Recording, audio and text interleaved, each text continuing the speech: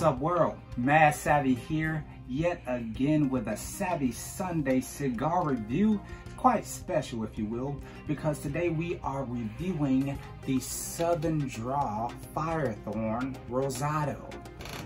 This here cigar is phenomenal, and I'll get into that, but even more phenomenal is the culture behind the company and how they have a mindset of it being all about the people, and how they really respect the process and the people involved in the process of all cultures that create this magnificent cigar and the different types of cigars that they make.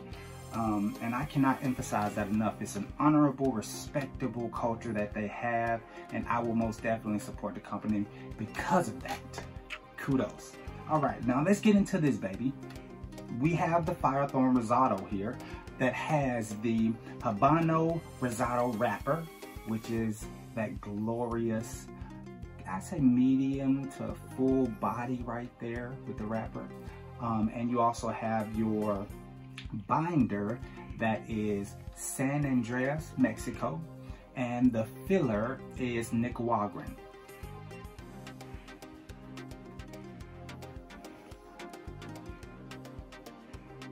So now let's get into these flavors, if you will. So unique. Flavors that are very new and pleasing.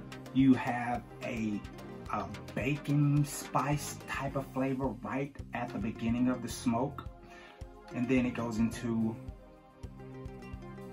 this type of pumpkin bread type of flavor that's sweet and smooth, and it goes right over that cedar, how can I say this? It's a